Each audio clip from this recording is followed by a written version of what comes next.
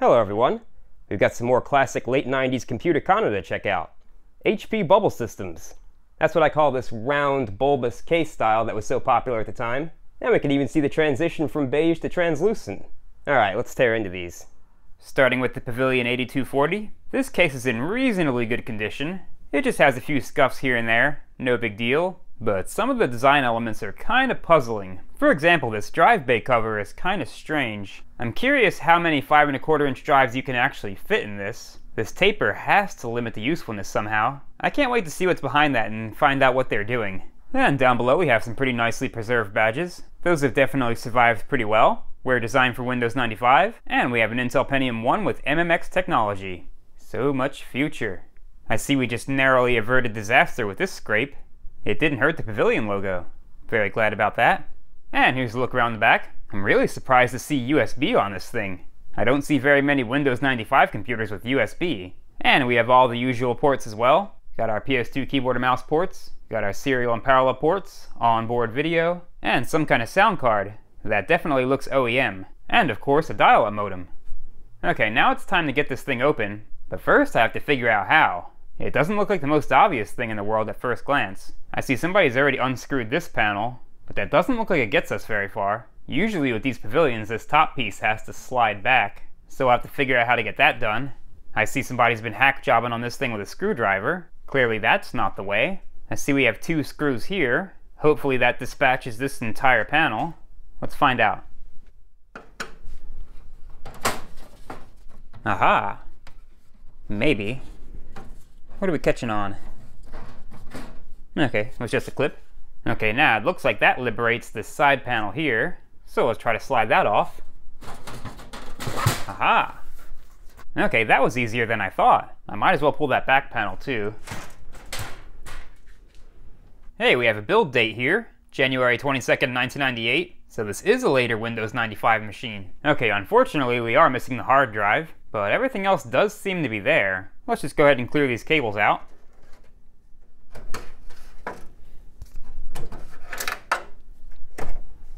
Now hopefully I can pull this fan duct without breaking it. We got a little release tab up here. Just pull on that and then pull up. There we go. Oh, it comes with the fan. Let's go ahead and get that disconnected. And they have an interesting approach to cable management there. I like the way that CD audio cable runs down the back of the system here. And I'm not quite sure what this cable is. I have a suspicion we have some proprietary power connectors going on. That is never a good thing. Well, let's get these cables out of here.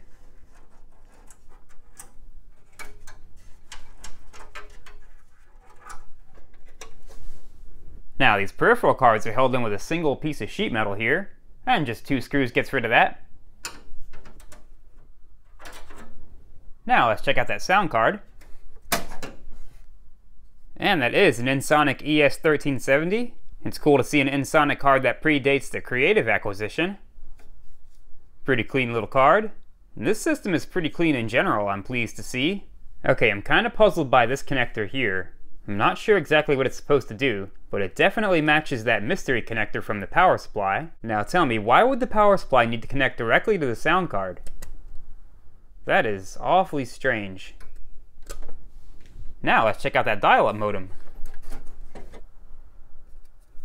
And we have a Lucent modem.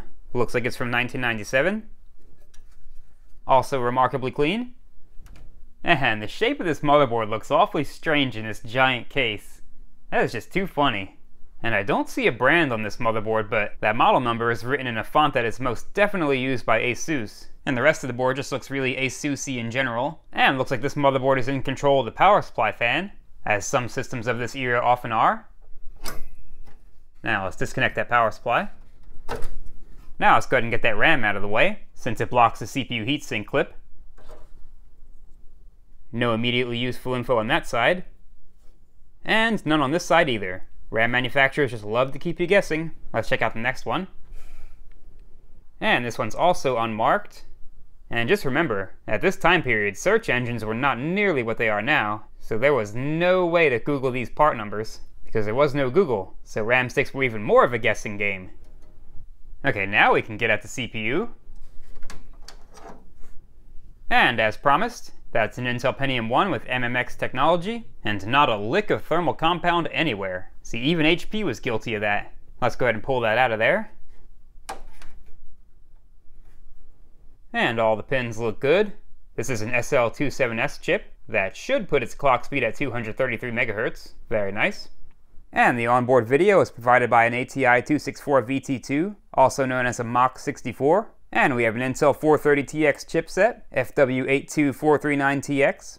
Okay, now let's see what's going on with those drive bays. I see a 3.5-inch adapter down there, so I'm pretty sure they didn't intend for you to put a 5.25-inch drive in that bay. Let's get this floppy drive out of here. Now let's pull the CD drive. Awfully tight in there. And that CD-ROM drive is made by LG. Gold Star is actually the G in LG, with the L standing for lucky, so perhaps this drive is not so lucky. We shall see. Manufactured January 1998. And the floppy drive is made by Mitsumi, model D359T7. That's a pretty common floppy drive model, which is a good thing because it means if it's hooped, we can just transfer this custom door and button onto another one, and I actually have a bunch of these. And that thing is remarkably clean. This machine must have been in a very clean environment or have very low hours. Not seeing a lot of dust built up anywhere. However, I've been burned before, so we're still going to clean this thing up. Yeah, pretty clean. Now we'll clean up the lead screw with IPA and give it some fresh grease. Okay, let's work this fan. The bearing seems fine. I just need to get rid of that dust. And this is interesting. There's some brains in here. I guess that's how HP is accomplishing fan speed control. I wonder how many pennies they save by doing that. Well, let's make sure it still sounds fine while it's on.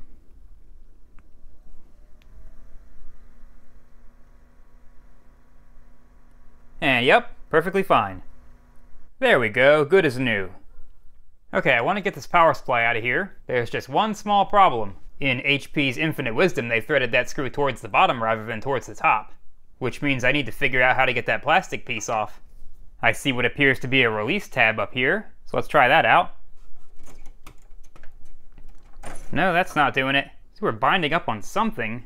Looks like it's catching on the face plastic. Let's see if I can give it a little nudge in the right direction. Aha, there we go.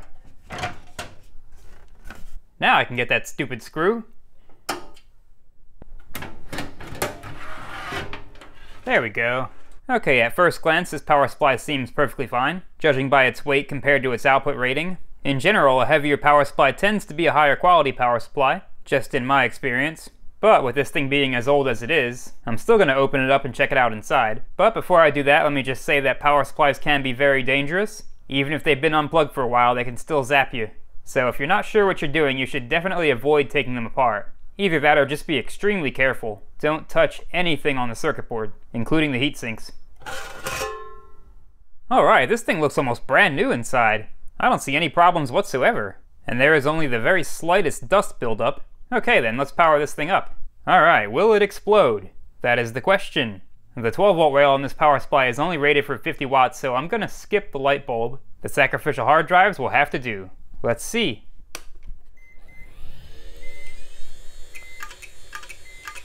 Okay, doing just fine. Though that hard drive's getting a little noisy in its old age. Okay, we're at 5 minutes. That power supply is perfectly fine. And I just noticed that the mains voltage selector switch has a mechanical linkage. That is weird. I can't imagine that could possibly be cheaper than mounting a switch here like every other power supply. How very odd. And I'm not surprised that battery is dead, but I am surprised it's not more dead. That thing's still hanging on with over 1 volt. That's not enough though.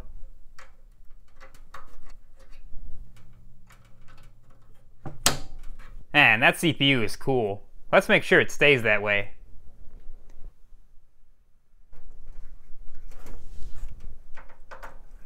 Alright, let's test this thing. Let's get a DOS boot disk in there. And fire it up. And I have no activity on the screen, and no beep codes. This thing's not happy. Okay, let's figure out why. Let's try deoxing those RAM slots first. Let's see what we get now. Alright, now we're posting. And we're booting. And that CD-ROM's detected. We're looking good so far. It was making some clunky sounds though. Let's see if it works. Well, kinda lazy, but it did open.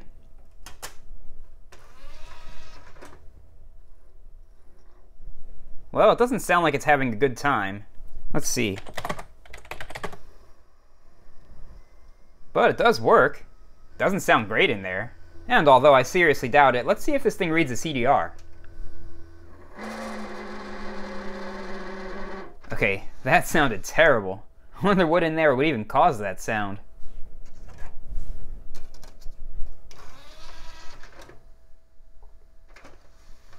Oh, it said no.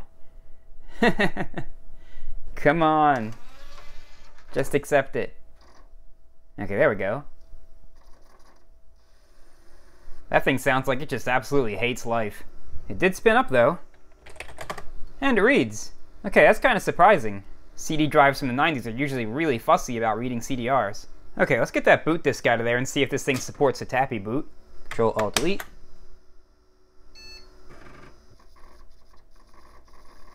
Okay, so it sounds like it did at least try to boot, but those are some of the worst sounds I've ever heard out of a CD drive. And it definitely smells like something's getting hot in there. Let's pop that drive out of there and see what's going on with it. Okay, now, let's find the source of all those angry sounds. Okay, opening up for no reason. Let's get a disk in there. That's not easy to get to. There we go.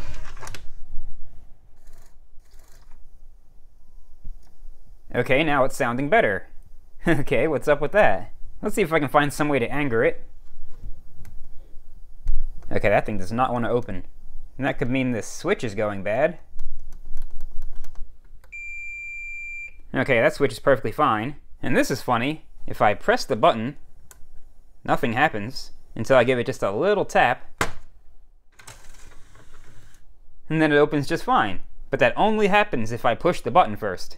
So that is very strange. It's definitely detecting the button push, but why is it not spinning down the disk? So I think what I'll do next is just take it completely apart, clean and lubricate everything, and see if we get any better behavior. And just in case you're also working on this type of drive, I want to show the method for releasing the disk tray, because it's not obvious at all. There's a release tab on each side of the drive here, and you just push them forward towards the back of the drive, and then slide the disk tray out. It took me way too long to figure that out. And that belt is not quite perished, but it is out of round. And as luck would have it, none of my replacements are the correct size. So I'm going to try boiling it and see if I can return it to its original shape. I've done that before with variable success, so I'm going to give it a try. Okay, well, it's better. Let's get it back on there. Okay, that's a lot better. But I'm actually going to take it back off, because I'm going to grease this entire mechanism.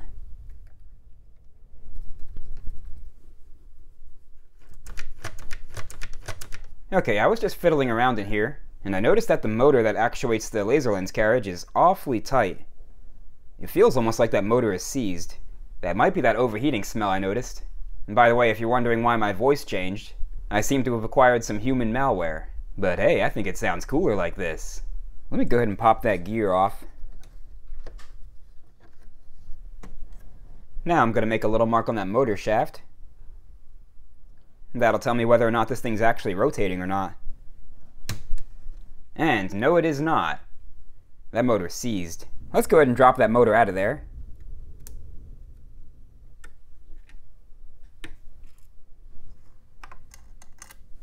There probably isn't much hope for this motor, but let's try to unstick it anyway. Okay, it's getting there.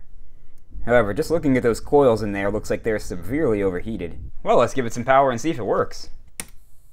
And it does. It's definitely getting warm though. I'm gonna let it run and see if it overheats again. Okay, that thing's been running for a while. Seems to be doing just fine. I do want to give it just a little bit of oil though. There's got to be a reason why it was seized up. Let's just let that work in and get rid of that excess.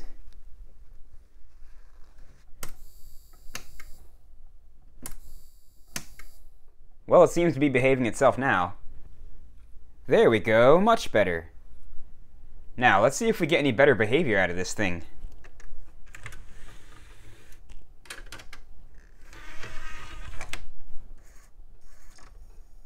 Okay, well, it seems to spin up, but let's see if it ejects. It's still dropping the disk, but at least it opens now. I guess this just isn't a very high quality drive. Well, let's get it back in the system and see if it'll boot now. Okay, let's try this again.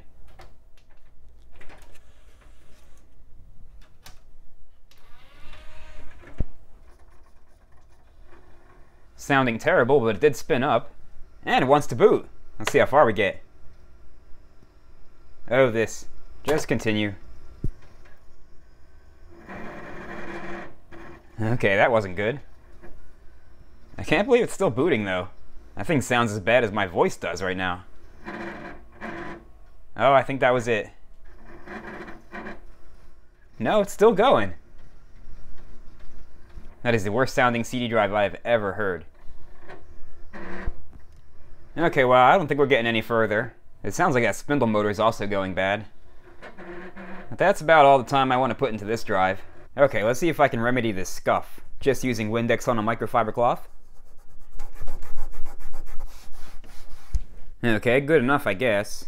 Well, that is one unlucky gold star. Although those little 5-volt motors are pretty readily available, I could probably fix that thing, though I'm more tempted to try to find another drive that'll accept that faceplate. This one just seems awfully cheap inside. Something about that head transport mechanism just doesn't sit right with me. But hey, can't go wrong with the rest of the system though. This thing is for sure a survivor, ready to carry that unique countenance into the future and beyond. Let's move on to the next system. And here we have the mini-me clone baby of the first system. The resemblance is just uncanny. This case is just a little bit worse for the wear.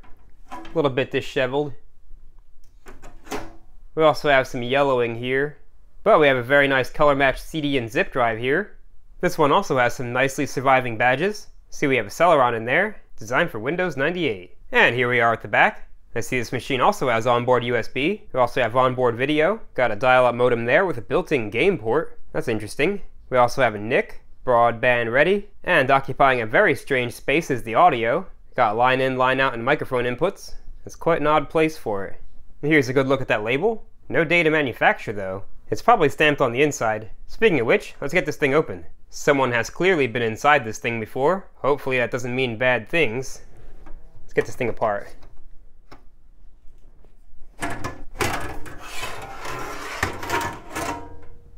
Wow, this thing is incredibly compact. And I see somebody took the hard drive out. Looks like they also took the hard drive caddy. So that's too bad. However, it looks like everything else is there. And now I see that audio panel actually runs down to the dial-up modem. So that modem must also be a sound card. I guess when you're under these kind of space constraints, you'll do anything to save a slot. And speaking of slots, I see we do have AGP, so that's very nice to have. We also have PCI and ISA, of course. And in this era, that's all you need. Let's go ahead and pull that dial-up modem out of there. Dial-up slash sound card slash whatever. And complete with a massive dust bunny. I see we have a Rockwell Riptide chipset. And I'm guessing that's also who's providing the audio, because I don't see any other common audio manufacturers on here. So that's interesting. I would have thought Creative or InSonic would have gotten their grubby hands in here somewhere. It is what it is. Now let's check out that NIC. That's a bog standard 10100 NIC. HP original. Let's put that to the side. Now let's go ahead and get everything cleared out.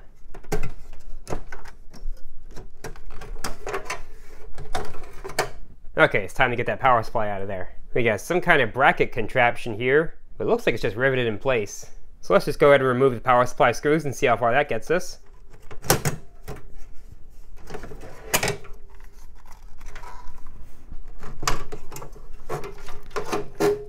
There we go. That wasn't so bad. Now I can finish getting that cable out. Well, having this silly bracket in your face while you're working isn't the most ideal thing in the world, but I've had worse. But that RAM looks like a whole nightmare to get to, and that drive cage is not removable, unless you want to drill rivets out, which you definitely don't.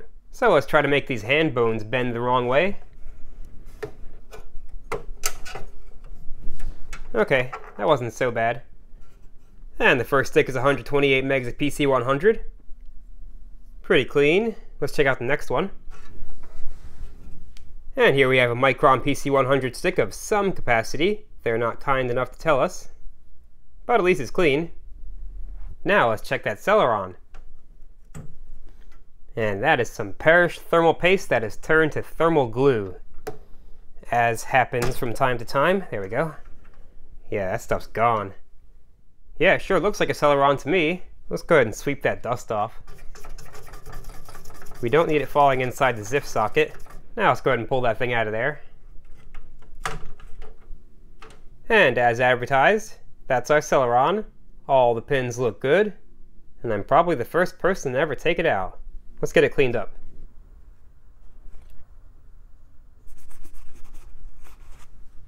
Well, that was a lot easier than I thought it was going to be. Okay, let's see what that fan's sounding like. And it sounds terrible.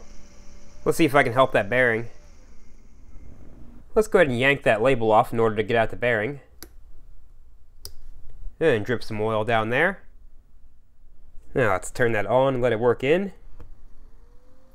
And it's already sounding a lot better.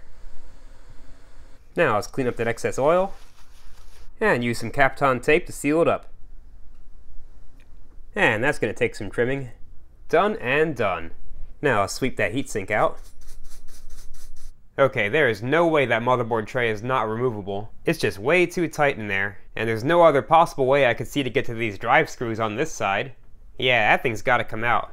Yeah, that sure looks removable to me. We've got 2 screws at the side here, and 2 at the back, although one is missing.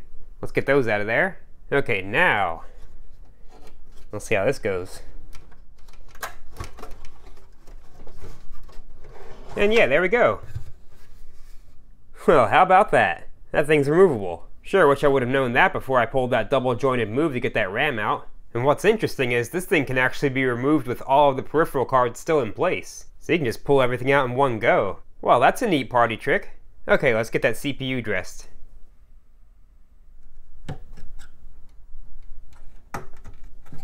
And just like the first system, the floppy drive is a pretty common model, a Mitsumi D359M3. So that's good to know in case it's no good. I'm going to give this thing the usual lovey-love treatment.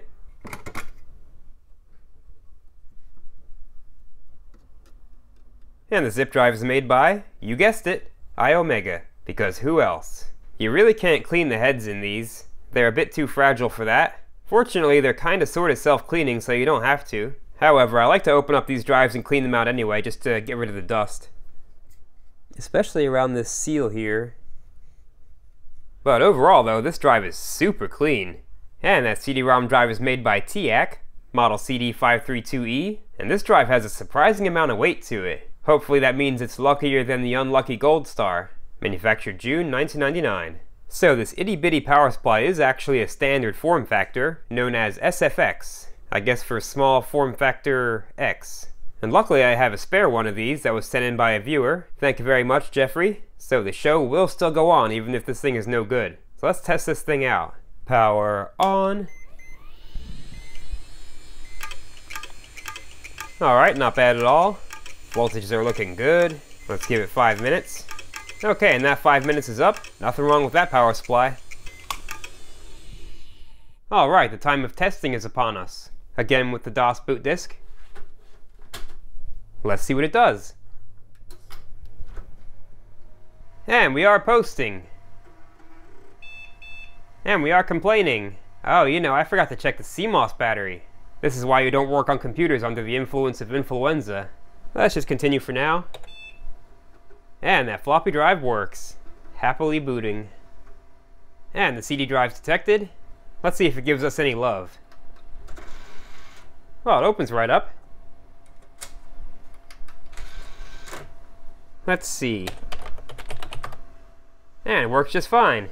And sounds exactly how it should. So a TIAC is luckier than a Gold Star. Let's see, how about CDRs though?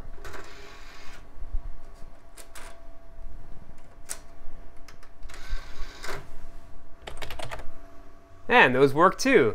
Very good. Okay, how about the zip drive?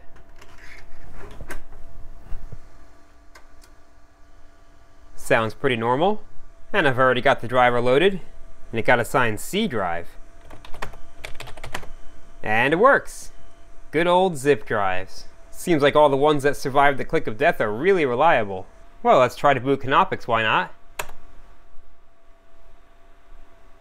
Ooh. Apparently that's not happening. A kernel panic is the Linux equivalent of a blue screen of death. And that is too weird. I thought for sure Canopix 3.8 would boot on this thing. I guess not. Well, this thing cleaned up fairly well, though this plastic just isn't in the best condition. But I don't know, I kinda like this little thing. I don't know, there's something about a removable motherboard tray that just gets me. Especially one that brings all the peripheral cards with it. Let's move on to the next system. Okay, now we're in the translucent age. We've got a Pavilion 8565C here. It's got a few interesting little features here. For example, this panel here is actually a door that covers another CD-ROM drive, as well as an additional 5¼ inch drive bay, but it has a little pass-through for the button, so you don't have to open it in order to access your main drive. It does look kind of funny like that with that extra space up there. And the top of the case has this ultra convenient storage bay for CDs. You really can't beat that convenience. And down here we have a port cover concealing a 9-pin serial port and a USB port. Now this cover is kind of broken, so hopefully we can put it back into sorts. And I see we have an Intel Pentium 3, designed for Windows 98. I sure love me some surviving badges. You know, it's really hard to get a sense for how wide this thing is until you look at the back of it. I see this one has that weird audio card as well. And there's what looks like that same sound card / dial-up modem. There must be similar shenanigans going on in here as a second system. Now we got some kind of video card there, possibly AGP. And here's a good look at that label. Alright, let's open this thing up. And this is the third system in a row to have the hard drive removed. While I applaud the data security efforts, it is nice to be able to dig through some old software. But what are you gonna do? Let's clear all these cables out of here.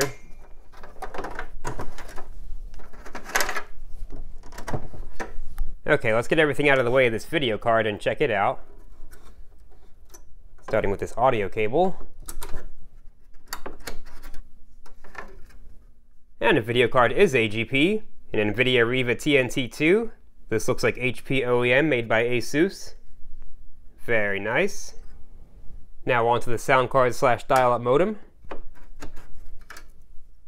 And that's interesting, this one has Conexant chips. The other one had Rockwell chips, but it sure looks like the same exact board. And it looks like our auxiliary audio connector is missing there, or at least a plastic part of it. Oh, there it is. Somebody was a little impatient. Very interesting. Now onto the NIC. And that's the same exact NIC as the last system. HP OEM, of course. Okay, let's try to get this power supply out of our way. Oh, it's a slot 1 Pentium 3. That's interesting. And even more interesting is that power supply is not connected to the ATX port. There is no way this is an AT motherboard. What's going on here? Okay, yeah, somebody just jammed the ATX power connector up in there. Rather carelessly. Well, let's check that CPU out. And there it is, with the Cooler Master cooler on it. Well, the fan sounds better than the last system. Let's get this thing apart. Yeah, I'd say that thermal compound is gone. Well, let's see how that fan sounds. Okay, it doesn't sound too terrible. Probably just needs a cleaning. Let's go ahead and get that off.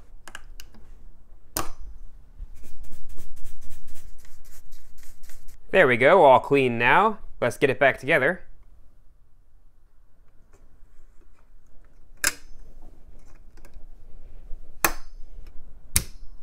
Okay, so drive removal on these systems is kind of strange. This entire center section is supposed to come out, and all that transparent plastic on the drives come out as one unit. And that could prove to be quite nerve-wracking because this thing's already got some broken plastic pieces floating around in here. So let's see how this goes. See, we have a release tab up here.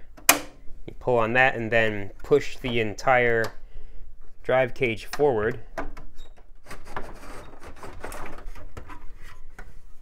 Okay, apparently there was a lot more broken plastic than I realized. Yeah, this thing was being held together by hopes and dreams.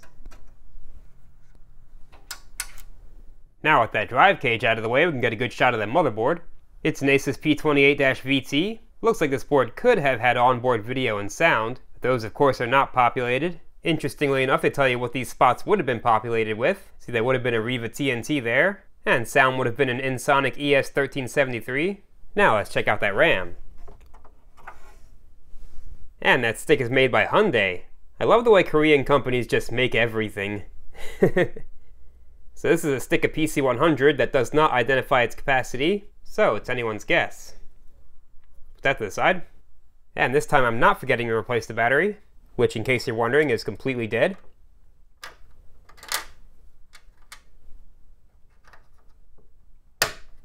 And the floppy drive is made by Panasonic. I'm not even going to begin to try to pronounce that model number, but it is funny how sticky-outy that eject button is. That thing has a lot of faceplate to reach through. Let's give it the usual cleanup.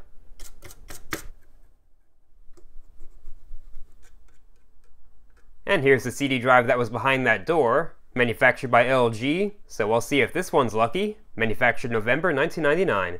And here's the CD burner, topping out at 20X, made by HP, though most likely subcontracted to somebody, though who is not exactly clear, made in December 1999. Okay, moving on to the power supply. It is a bit of a weird one. It has standard ATX mounting holes, but it's like ultra compact in this dimension. I don't know if that's some kind of standard or not. All I know is I don't have anything to replace it with, so let's hope it's good. Time to find out. Here we go. And that's an immediate failure. Let's try that one more time. Yeah, it's acting like it's shorted. Oh gee, I wonder what's wrong. Wouldn't have anything to do with all that capacitor plague going on, would it? Yeah, this thing's completely plagued out. But at least that means we can recap it at least. But for right now, I'm gonna have to use a surrogate power supply. And things are not looking good for our faceplate. I searched this entire system and these are the only two plastic bits I can find. And they don't even fit together. So that faceplate may just have to be held on with pressure from the drive cage. I was at least able to straighten out this port cover though. So that's doing what it's supposed to do. Now let's get that drive cage back in there.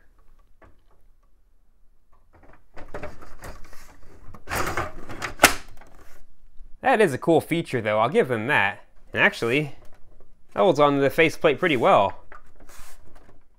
Okay, let's test this thing out. Let's get some DOS in there.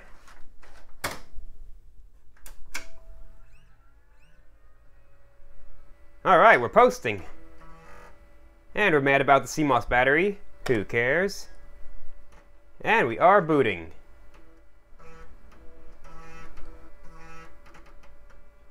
And we picked up both optical drives, and I'm kind of annoyed that my capture device is cutting off part of the screen there. These things are so hit or miss. Alright, let's see if we've won the optical drive lottery this time. Oh, that sounds terrible. But hey, at least it opened. Okay, I'm gonna guess that was our drive. And yes it is, and it works.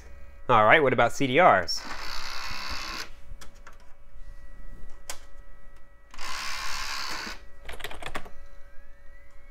And CDRs check out. Wow, that is absolutely abnormal luck. I usually have the worst trouble finding 90s CD drives that actually read CDRs. Even CD burners. Okay, how about that secondary drive?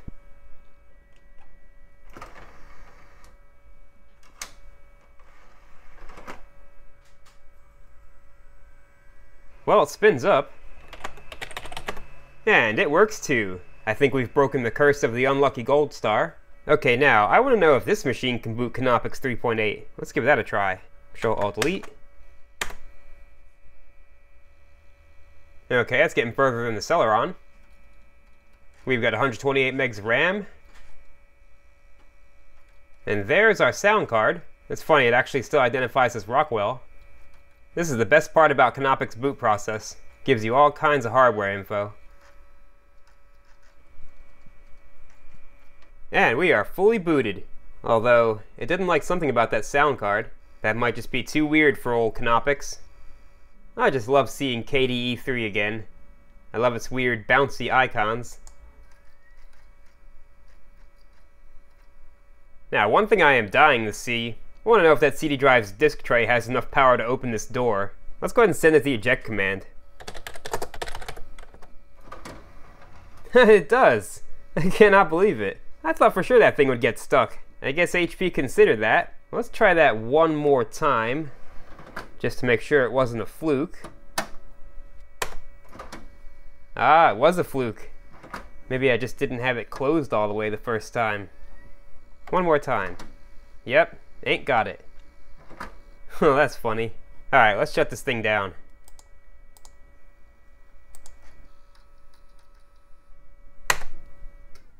Well, it's a little worse for the wear, but hey, it could be a lot worse. With the exception of the power supply, everything seems to be functional, and I guess that faceplate's structurally sound enough.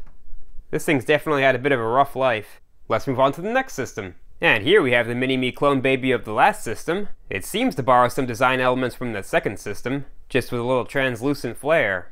You have to admire the toughness of those badges. Those things look brand new.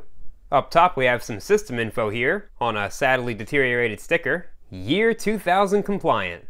Ah, the peace of mind that brings. Yeah, it looks like this system has one of those removable motherboard dealies too. It also uses an SFX power supply.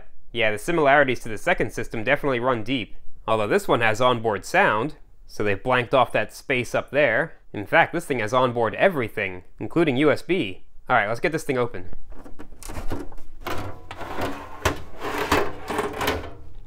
Hey, finally, one with a hard drive. Now watch, it probably doesn't work. Tri-Gem? What on earth is that? I've never heard of them. Though that drive looks suspiciously like a Samsung, so I'm guessing it's just a rebadge. It is 8.4 gigabytes, which matches the sticker on the top, so I guess it's original to the system. Let's pull it out of there.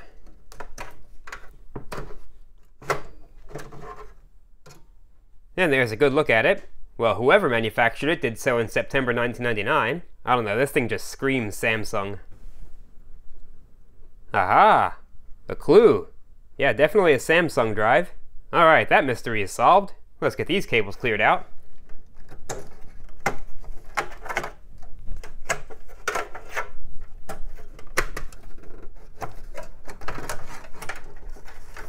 Okay, now that's interesting. There's no way to disconnect motherboard power without actually removing the motherboard tray. I don't think anybody's double jointed enough to pull that off. Least of all me. Yeah, that's not happening. Well, we're gonna have to pull it, I guess. Let's get that CD-ROM drive disconnected at least.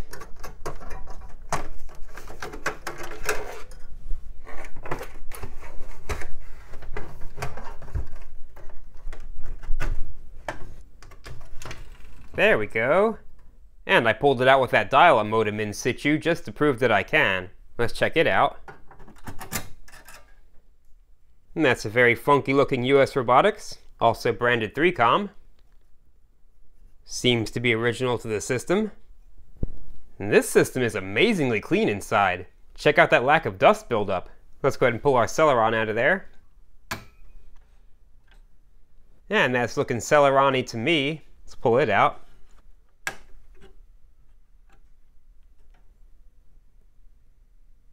And yep, it's a Celeron. All the pins look good. Good enough. Now let's check out that RAM. And we got a 64 meg stick of PC133 there. Single-sided. Let's check out the next one. And that's a stick of PC100 of unknown capacity. Also single-sided, though with some interesting trace work. That's kind of funny looking. It is too bad this motherboard doesn't have AGP or ISA. I guess this was trending towards those cost-cutting years, because who upgrades their computer anyway? Let's get that very dead battery replaced. No matter how gracefully I try to do that, it always turns bad.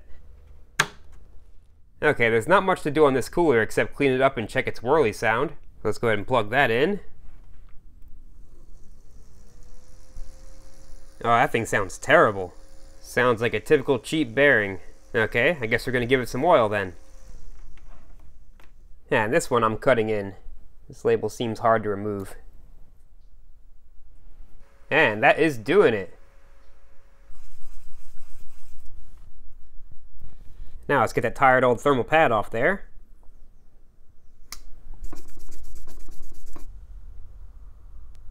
That's better. And the floppy drive is a common Mitsumi D359M3. It has that same Pinocchio style eject button as the last system. Let's give it the love. Yeah, this system is so remarkably clean. I love it. And the CD drive's made by Samsung, just like the secret Samsung hard drive, manufactured September 1999. Okay, let's see what that little power supply has for us. Power on. Yeah, it does just fine. Alright, well, it's made it past the 5-minute mark. I guess I trust it. Okay, let's do the test thing.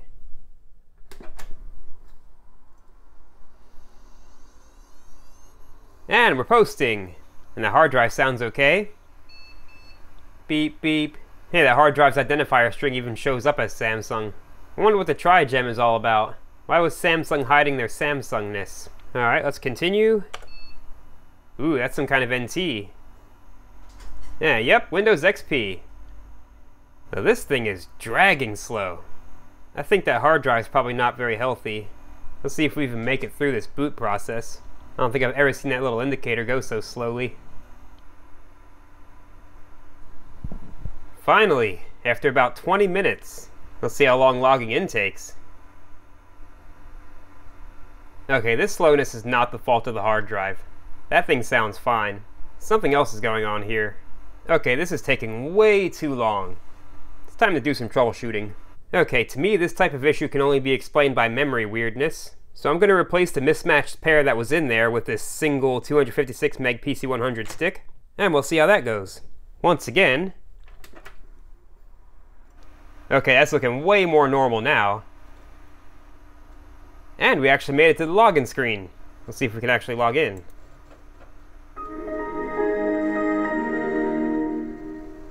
Sounds like it. Yep, we are in. Sounds like it's loading a healthy amount of crap. It's got Quicken 2004 on here. This thing might have had a fairly long life. Let's see what else we have on here. We got lots of Norton stuff. But there really isn't a whole lot on here at all. Let's see, what is this? Parsons Technology. Family Lawyer. Yeah, we're not getting into that. Let's see, probably just have the default Windows games. Yep, sure do. Let's see if that version of Office is registered. Kinda is. Registered to desktop support. And I missed the version. Let's see. Word 2002. Seems legit. Let's see. Are we loaded with documents? Surprisingly not. Only a couple on here. Let's see what the space situation on that drive is, since this thing's so barren. Yeah, only about 50% used. This thing just had a boring little life. Let's see if that floppy drive's any good. Well, that's not good. Doesn't like the format. Sounds like that head's not moving correctly. No, you're not formatting my disk. I know it's fine. What is Norton complaining about? My antivirus is expired? No way! What are we gonna do? Go away. Let me get a disk in there that I don't actually use. Just a random one. And then we'll try to format it. Oh, okay, that one works. Alright, well that answers that question. Wonder why it doesn't like my boot disk. Maybe it's time for a new boot disk. Okay, now it's the CD-ROM's turn.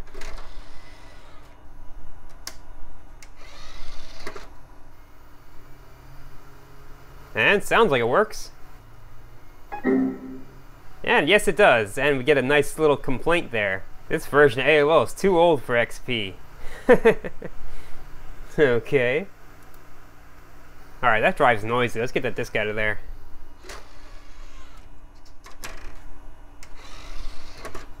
Yeah, so far everything's checking out. Now, let's try to figure out when the last time this thing was used. And I always forget that we're in NT. We can just look at the event log. Let's make that big. System. Okay, I kind of refuse to believe that this thing was being used up to 2022. Now, I set the date to 2023. Oh, apparently it rolled back. Why on earth did it do that? I guess this thing just couldn't believe it was 2023. Okay, well, let's just scroll past this erroneous date. And it looks like we have a winner. 2009. Wow, this system had a really long life. About 10 years. Okay, let's go ahead and run a check on this hard drive, since I may have falsely accused it earlier. Let's do it all. And of course we're going to have to reboot. Yep. Do it.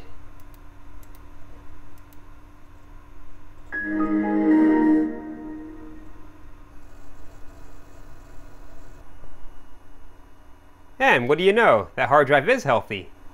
Okay, let's go ahead and start case cleanup. I'm going to try to preserve as much of this label as possible, though I'm not optimistic about that. I really would love to try to reprint it, but I can't find a high enough resolution image of it. Oh well, maybe I'll come across one eventually. This stuff looks tough, so I'm going straight to the magic eraser. You do have to be careful with these because they can remove the texture. Just try not to apply too much pressure. Make sure you're using a good solvent. Windex and IPA are a good choice. Yeah, those were some tough scuffs, but at least they cleaned off. I'm just going to leave the remnants of that label in place. I just can't bring myself to be the one to tear it off completely. And finally, we found a survivor. I was beginning to lose hope for these 4 systems. And this one doesn't even have any plastic damage, at least not that I can see. And that functional original hard drive is just a cherry on top. These are definitely the type of systems that nobody thought would ever be interesting again. And as such, I'm sure a great many of them didn't make it past their junk phase. This one is very lucky to have made it to an era where it can be cool again. Well, it appears I've survived my human malware incursion. It sure did wreck my upload schedule though. But now I feel like I can finally step out of my bubble and get back at it. My sincerest thanks goes out to all the supporters of the channel, especially the fine folks on Patreon. Your support helps tremendously, especially when I can't upload. Alright, it's time to go get myself back together. Thanks for watching.